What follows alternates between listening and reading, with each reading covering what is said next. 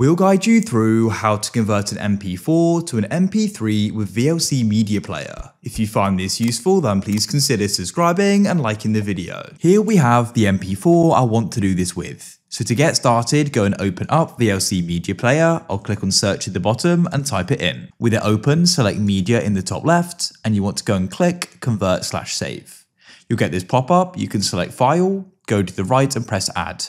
Now what we need to do is go and locate it. In my case, it's on my desktop, so I'll select it and press open. There it is. Then what you want to do is go and click convert/save. You'll then get this pop up.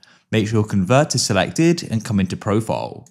Click here and we can come down to audio and choose MP3 and select it.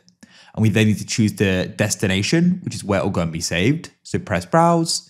And in this case, we're going to do it on our desktop. Go and choose what it's called.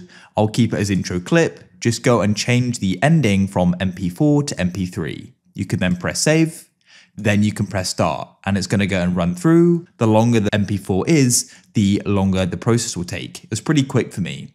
So here we have it. We then go and have the MP3 from the MP4. If I hover over it, you'll see they're exactly the same length.